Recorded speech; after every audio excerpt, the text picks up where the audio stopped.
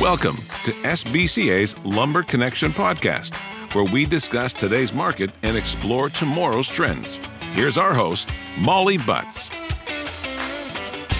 Hello and welcome to Lumber Connection. It's the week of November 11th, 2024, and I'm back in the studio with my regular experts, Justin Binning and Ken Timmins. Justin and Ken are from American International Forest Products, or AIFP. Welcome to the podcast, gentlemen. Hey there, Molly. Thanks, Molly. How's it going? Great. Yeah. Well, this week is a big wholesale lumber event, NALA, North American Wholesale That's right. Association. Yeah. Big event in Phoenix, Arizona, one of the most beautiful cities in the country. So Justin and I will be recording this podcast from Portland, Oregon, where it is pouring rain for the next, 6 months. I was going to say, you seem to be in your usual spot, so that's unfortunate. Yeah, we're in the bomb shelter under the trading floor. We're going to record the podcasts because the Wi-Fi is stronger down here for whatever reason. That's what makes a good podcast. Makes total sense. Yeah. Awesome. Well, our viewers can't see you, but I feel like we're having a serious No Shave November event going on the podcast today. So we're going to see what happens in a couple weeks when y'all show back up. And we can alert the listeners then. Until then, let's get into the meat and potatoes of what's been happening in the lumber market for the last couple of weeks. Well, I think the meat and potatoes of it, just like the No Shave November contest, like a good baseball playoff rally beard, the market has been reacting energetically to last week's election news. Coast to coast, like some spots are hotter than others, but trade volume, and what I'm doing it for, is definitely up. It's almost deceiving. If you were on the trading floor with the traders working, you wouldn't necessarily hear it in the tone of the conversations or the number of conversations. But at the end of the trading day, when we look at the volume and the number of transactions, definitely elevated. Prices are up in all fur products. Doesn't matter what it is. If it's a fur species, the price is up. Some of it very emotionally. The most emotional of the products were Doug fir studs, which for many years in this podcast, I've said lead the market up, lead the market down. You could make the same claim for Southern Yellow Pine, leading the market up, leading the market down. Right now, they're doing opposite things. Pine's coming off, fir studs are exploding upward. So that's interesting. You can pick which bellwether you think's right.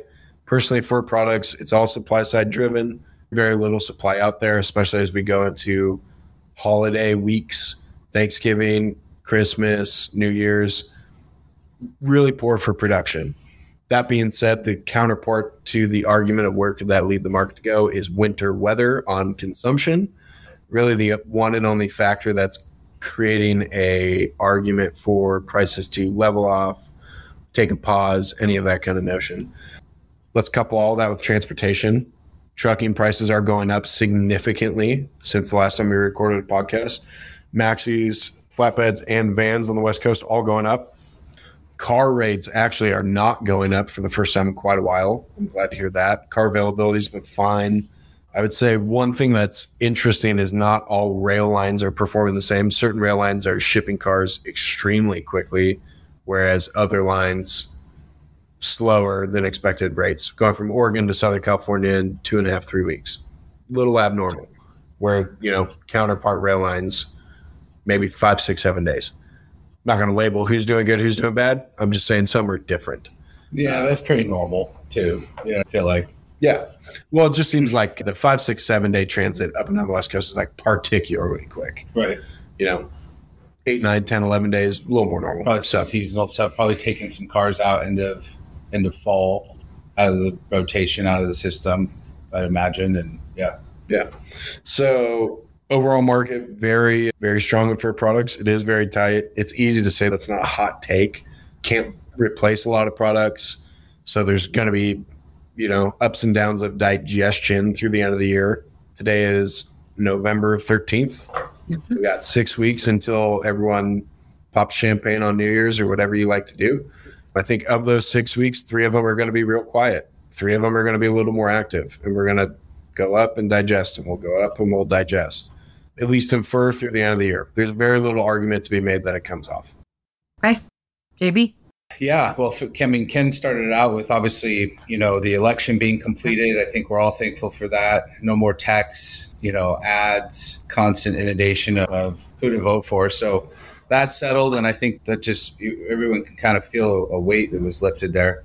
and how it relates to business, I think the overall tone and with that news has been, and I think, and if we're going to talk market, and I don't want to get too far down there, but I think it's important, and I think it's a good thing for us. And anyways, I won't get into my opinions, but in terms of the overall market, as we touched on last time, a couple of weeks ago, felt like 2x4 were starting to stack up in some spots, and pricing felt like it was going to come back to us a bit, and that had and has indeed kind of taken place.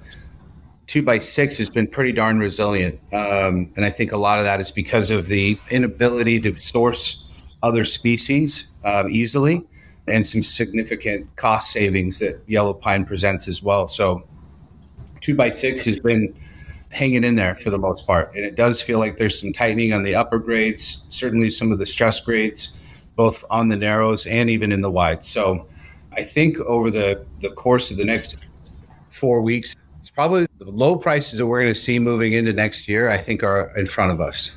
We've really only got 4 weeks left in the year. Mm-hmm. So you got 2 holiday weeks there. And I think we're going to see pretty good round of buying get done prior to Christmas, would be my guess, with people starting to fill in their inventories to a little deeper level in preparation for a solid spring. So great opportunity ahead of us. Also falls in line with really this 4 to 6 week trend we've been in yellow pine. If you look at that week prior to Christmas, there's your 6 weeks. So again, that's been the trend. We can't ignore that. But we do something really cool at AI. Every morning we have a all Salesforce meeting, and we have just under 40 traders, of which our president was a trader for a long time. We really get down to brass tacks, meat and potatoes of the trade. And Justin said one of the coolest things I've heard in a long time. It was a very concise way to wrap up the market. He said, I got a lot of guys who are expecting a good year, so we're going to build some inventory, and we're going to build it early.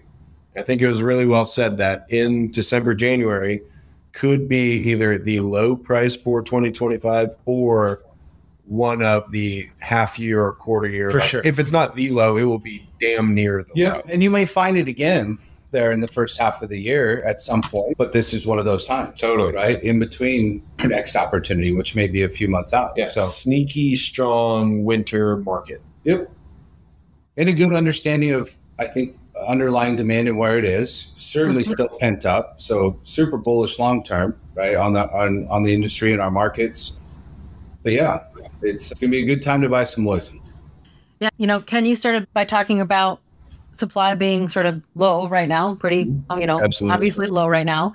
And then I read that there actually, in addition to a fire at a mill in Canada, there have also been some others sort of offline for a week or two for maintenance and some other things. So it seems like, production may be taking a little bit of time off. And it was also really interesting to hear you talk about this sort of emotional response to election results, and not to take it to the political side of things, but just more so that we've talked about the fact that nothing else has really spurred that emotional response for totally like months, right? So like here we are, and I feel like years, like post-COVID. Right. Yeah, and you're totally right, Molly. And almost in the last 6 months of lumber trading, there has been a emotional response to not making a decision because of the looming election.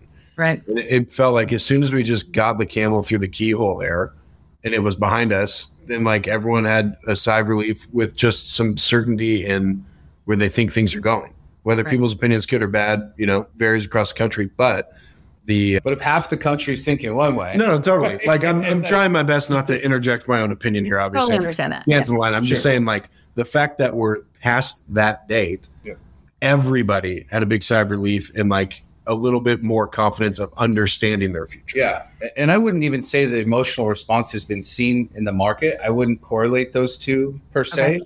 Like that instant reaction, right? Like sugar, hot water, salt, no. But it's sitting on the bottom and the water's lukewarm, ready to be stirred, right? So that's where it feels like we're at. Do you like that, Kenny? That was one of my... It's a good food reference. I dug deep. It's a good food reference. It wasn't very colorful and exciting. Fur is like blue Kool-Aid right now. The 12-year-old threw it in a gallon of tap water, and we're drinking it already. It's going. But yeah, I like the reference. It's good. Thank you. Okay. All right. So we need to kind of look ahead then, right? We're talking about the fact that there are about 6 weeks of the year left, but really like, between holidays and then more holidays, there's really probably only about 4 good working weeks left. Where are we headed? Where's this going? And what can our folks do to be prepared for not just like we usually say, like, what's the next 2 weeks look like? But let's look a little further out. Let's look ahead to the end of the year and then into Q1. Make some purchases. I know a lot of folks would like to see things at the, first of the year, right? We've got some folks out there in many states with inventory taxes, year-end stuff. Totally get that. It's like, I want to keep it light and lean. And then Jan 1, we're going to start building up. So again, I think it's right before Christmas. I would expect to see some bigger volumes get done. That's my hunch. And I think we see kind of choppy waters really on everything outside of 2x10 because of the value that it represents in the marketplace and the lack of return that there is for the mill. I don't expect that one to get much better. But I think, there's going to be some opportunity over the course of the next few weeks to really, I think, lock in some of your lowest pricing for the first quarter. So that would be my 2 cents is expect, some deals out there and print to be a little bit negative for a short period of time here and until, we get mid-December. Ken?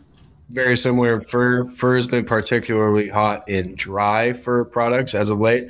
Those might take a little breather here in a week or two, while green products, primarily used in California, perk up and really get cooking middle of December. I'd also like to specify my Kool-Aid reference. I used blue in the example. Red is my favorite Kool-Aid. And we digress. All right. Any final thoughts before we wrap up the episode for this week, guys? Buy lumber. Yeah. I'd say call me. Call me if you need a deal. That would be my 2 cents. I think it's a good time to buy some wood. All right. Well, I think with that will wrap up our episode for this week. Justin, Ken, thank you for your continued expertise and enthusiasm. As always, I've enjoyed our time together, albeit brief, and I look forward to the next installment of Lumber Connection. Thanks, Molly. Awesome. Thank you, Molly. Guys. This has been a Lumber Connection podcast by SBCA. If you have a question you'd like a guest to answer on a future podcast, send it to podcast@sbcacomponents.com.